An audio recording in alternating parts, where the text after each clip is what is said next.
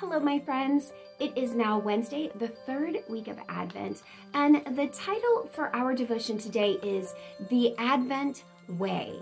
We're going to take our Bibles and we're going to open them up to Psalm 27 so that we can read verse 11 together. So Psalm 27:11, go ahead, press pause, get your Bible all set up, have your finger on the verse that we're about to read together, and then do read it with me.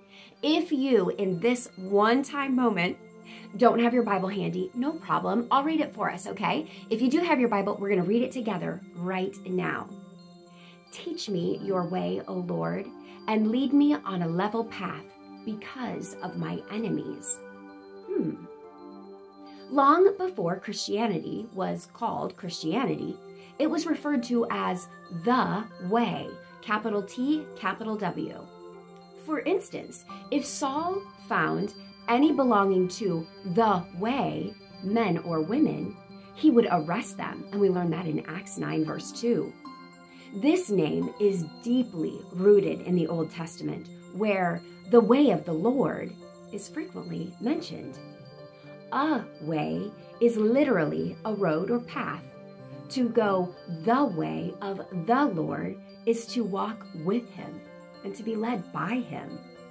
Faith, in this sense, is never a static thing, but always moving forward alongside God to a destination. The Advent way is the way in which we walk with him who, by his own confession, is the way, the truth, and the life. And we learn that in John 14:6. He is in us.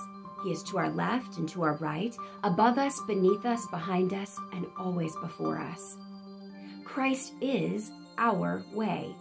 He is our beginning, our journey, and our destination. Let's pray.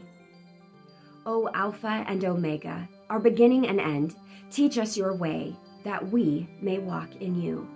In Jesus' name we pray. Amen. Amen. Oh, I love you so much, friends, and I hope that that brings you a great deal of comfort. You know, I don't know exactly what season of life some of you are in. Some of you I do have a pretty good idea of.